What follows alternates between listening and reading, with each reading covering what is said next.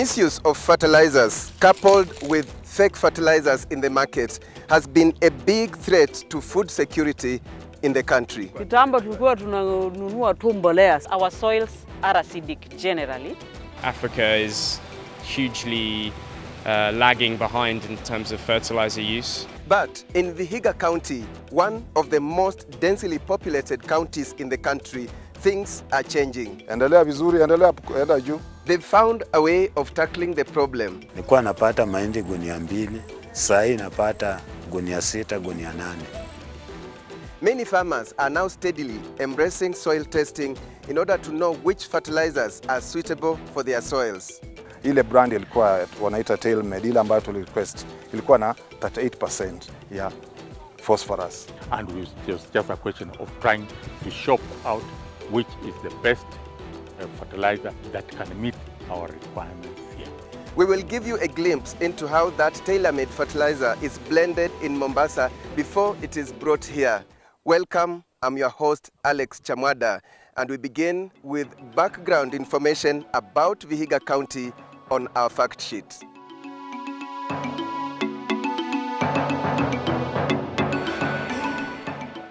VIHIGA County is one of the counties in the former Western Province of Kenya. It borders Kisumu County to the south, Siaya County to the west, Nandi County to the east, and Kakamega County to the north.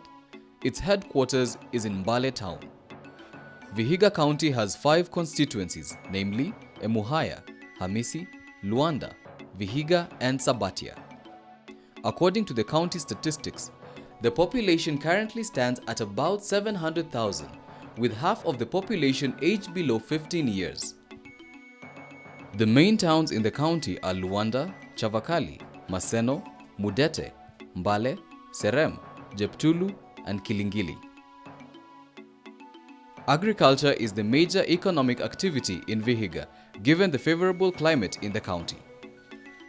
The main food crops grown in VIHIGA are maize, beans, sorghum, bananas, avocado, cassava, sweet potatoes, and French beans. On the other hand, the main cash crops in the county are coffee and tea. But despite the good performance in agriculture, the sector is facing challenges of continuous land subdivision, land tenure systems, environmental degradation, and reduced soil fertility resulting from poor agricultural practices. For the CHAMWADA report, I'm Michael Zimanji. Endelea vizuri, endelea enda juu kidogo. Hapo. It is the second planting season of the year in VIHIGA County. Farmers are busy with the short rains around the corner. In Kidinye village, VIHIGA constituency, we found extension workers educating farmers on the best planting methods. The farmers are working hard, but land for cultivation in VIHIGA County is small, posing a big challenge to food production. Paul Mboni is the county executive committee member in charge of agriculture, livestock, fisheries, and cooperatives. It's considered one of the highest densely populated rural places in Kenya and even in Africa, possibly. So we have smallholder acreage, less than an acre per farm family. So that is the kind of land pressure we have in the VIHIGA County. It is because of that pressure on land that there is need for intensified farming supported by the best farming practices. In VIHIGA County requires around 700,000 packs of maize. That's per year for a whole year. That is the 90 kilo bag, 700,000 bags. But we produce between 350 and 400,000 bags per year. Initially, there was the regular use of the same fertilizer every year, and the DAPs and the TCN, DPCN every year now. And there was the acidification of the soil. The soil were becoming more acidic every year, so the yield declined for over a period of time. It is against that background that the county government had to embark on an awareness campaign in order to reverse the worrying trend. If you want to farm which we are saying is farming as a business. You must be ready to invest. Now, what investment are we exactly talking about? One, can you test your soils? The question will be, why am I testing my soils? You're testing your soils so that you're in a position to know what is lacking, so that it can be adjusted. And it will also guide you on what quantity of fertilizer to purchase so that you can make use of it. Then secondly, you still have to buy certified seed. You still have to buy inorganic fertilizer from the agrovets. And because our soils are acidic generally, you need to do composting so that you mix all these together so that you have better results. The fertilizer uptake has been on 20%, but of late, through our extension methodologies, now the uptake is around 45% of the farmers are now utilizing the fertilizer. For an acre, we recommend 75 kg basal fertilizer, 75 kg top dressing fertilizer, which could be either urea or CAN. The other challenge is that here, like in many other parts of the country, there has been the problem of adulterated or fake fertilizers in the market. In order to counter the fertilizer-related challenges, the county government decided to work with a fertilizer blending company for tailor-made fertilizer, which was used for the first time this year during the first planting season of the year. We have done those researches, we have done the soil sampling and researches, and we have done, and we had the results. We have the results in my office, and it's just a question of trying to shop out which is the best fertilizer that can meet our requirements here. After analyzing the reports, the soil test reports, we came up and said, how can we get a fertilizer that will ensure that we will have low acidifying effect. Secondly, be able to unleash the micronutrients that are suppressed within our soils to be available to the plants for higher production. And then we actually went around and we felt that what ETG was providing fertilizer that was really meeting our needs. Soil sampling and testing is currently happening, although the uptake is still very low. But we are trying to work with our partners closely. We have some partners who are subsidizing this activity so that you bring your one sample and it is done at a small fee of 300 shillings. So we are trying to rally our farmers to come together so that we carry out soil testing at an affordable price. Kitambo tulikuwa tunanunua tu mbolea, saa hii tuko na mbolea original ile inaweza panda mahindi. Soil testing tumefundishwa, tunaweza pima mchanga ndio tujue mbolea gani unaweza tumia. Na huwa sana kuna hizi major madini matatu. Kuna hiyo nitrogen, kuna phosphorus na potassium. Alafu kuna mengine ambayo wanaongezea kama magnesium na calcium. Sasa kwa mfano kama ile nyingine ambayo inatengenezwa, ile brand ilikuwa wanaita TailMade, ile ambayo tulirequest ilikuwa na 38% ya phosphorus. Sasa hiyo ndio inafanya mmea, inasaidia madini ya phosphorus inafanya mmea unaota vizuri, mizizi inashika vizuri. Kama percentage mbolea ni ya top dress, kunyunyizia kama mmea umeota tayari, inaitwa top dressing. Sasa hiyo ndio utakuta mmea unahitaji sana madini ya aina ya nitrogen. So how is the blending of the tailor-made fertilizer done? Our reporter Tony Sanya sought to find out. There's no factory that manufactures fertilizer in Kenya. Most fertilizers that are used in the country are imported, but there's also fertilizer that is blended locally from imported fertilizers. Export Trading Company, also known as ETG, a Mombasa-based company that started its operations in Kenya in 2017, is one of the companies that sell blended fertilizers. One of its key destinations is VIHIGA County, which has stepped up efforts to raise awareness on proper use of fertilizer. These blends have been specifically designed for Kenyan soils. We hope that this will improve farmer yields because the fertilizer is a lot more scientifically adapted to the soils of Kenya.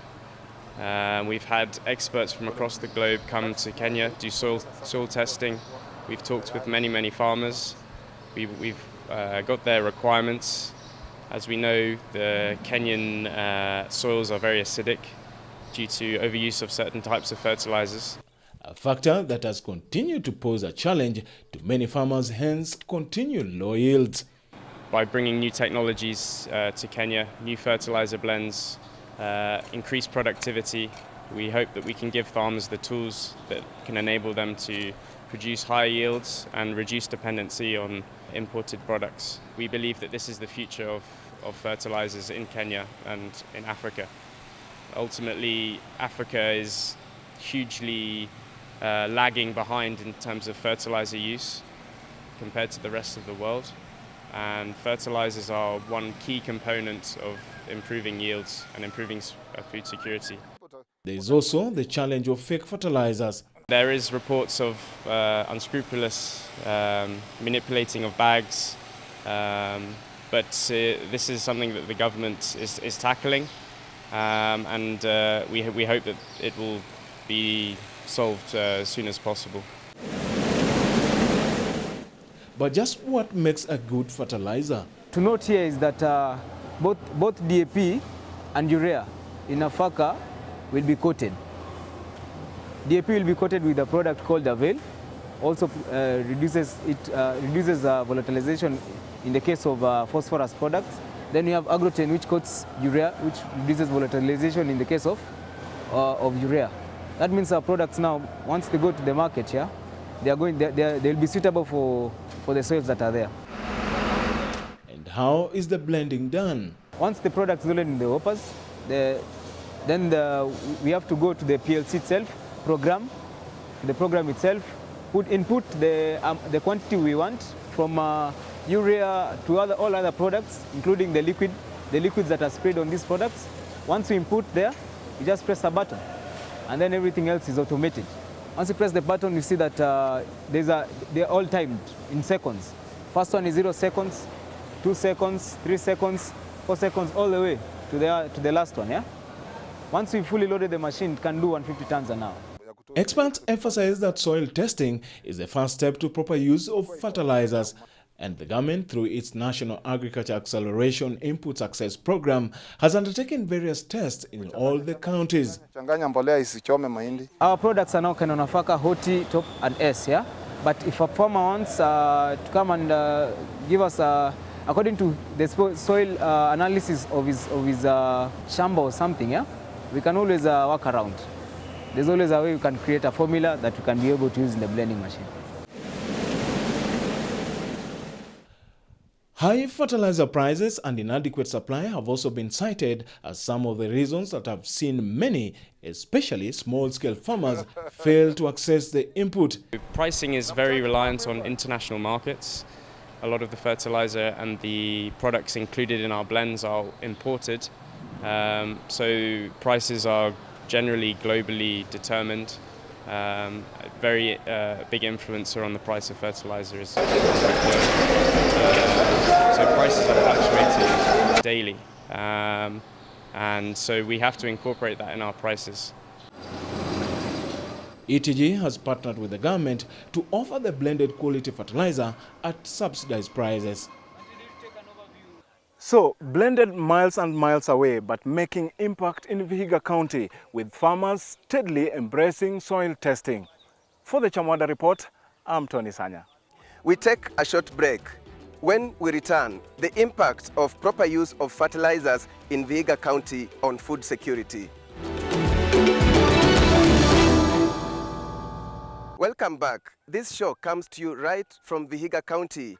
We are in the farms to understand the impact of improved use of fertilizers on food security in the county. In Sirome village in Luanda sub-county, we found a happy group of farmers.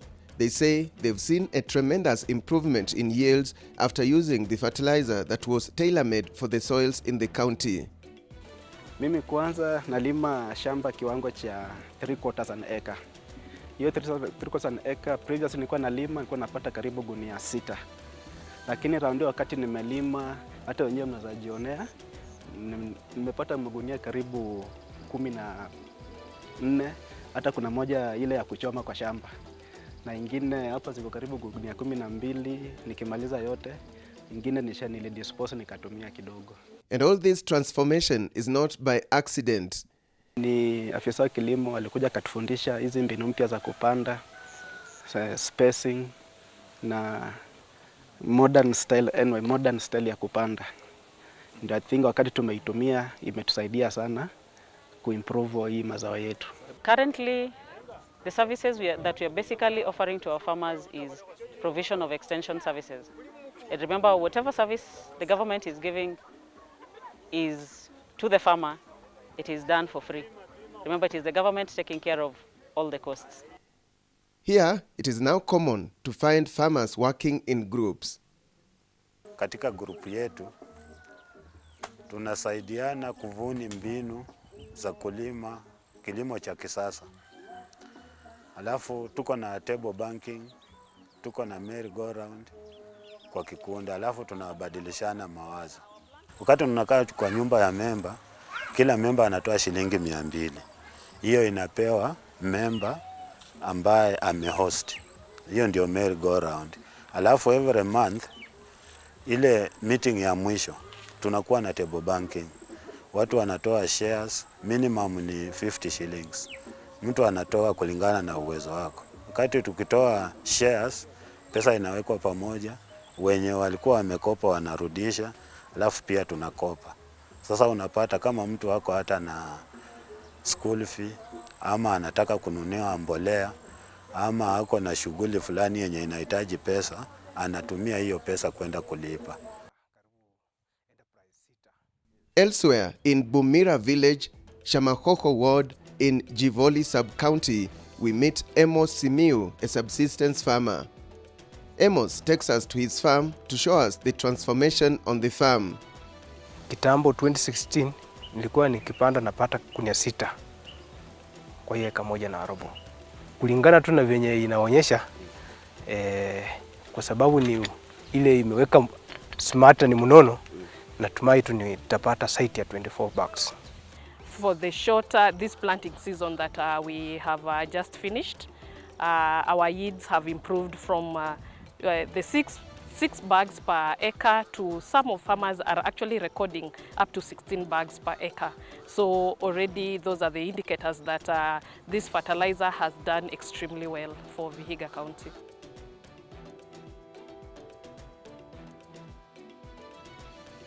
For comparison purposes, this is a farm where no fertilizer was used, and this is where there was proper application of fertilizer. An acre, we are able to, the ordinary farmers, they have been getting 4 bags per acre. But with the use of the fertilizer now, we have now jumped from 4 bags per acre to 15 bags per acre on average.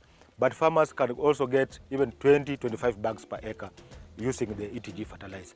So what we are projecting, if the uptake can increase to up to 60% utilization of ETG the fertilizer, we can be somehow 50% food secure. One of the challenges, however, is that the tailor-made fertilizer is not easily available. Kupatikana kwake though ilikuwa na tatizo kidogo, haipatikani vizuri. Sasa hata tunaomba wenye kampuni watafute mbinu watuletee karibu juu ni mbolea mzuri. Juu hii tulipanda nayo tuliletewa na county. Wakati tuliletewa na county na ikakuwa kidogo, ikabidi nitafuta agriculture officer aenda ninunulie penye inapatikana. Nitambia up to Majengo. Unaona. So na from Majengo to hapa ni distance.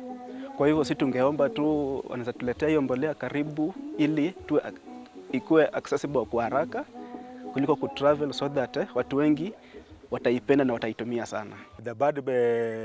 The issues that we want the farmers to discard is the use of the local seeds, and then we are encouraging the farmers to also do crop rotation, because we have realized that continuous monocropping has resulted into the situation that we have right now, because the yields have really declined. But we are encouraging them, if they do crop rotation, they do land preparation in good time, they plant using the right spacing, the right fertilizer, we can now move ahead and get the right quantity of yields. We have seen this difference. We are collecting the data at the moment, but most of the farmers where we have actually collected the data, we have seen a marked difference in terms of the yields. We're expecting an improvement in the yield to the tune of almost an improvement of over 30% of what was there. That marks the end of our show. We are glad you spared time to watch the show. Remember, you can watch the online version of this program on our YouTube channel. Kindly subscribe to the channel if you've not done so, and turn the notification button on in order to be receiving our updates. Until next week when we bring you another informative show, I'm your host Alex CHAMWADA, and bye-bye from Vihiga County.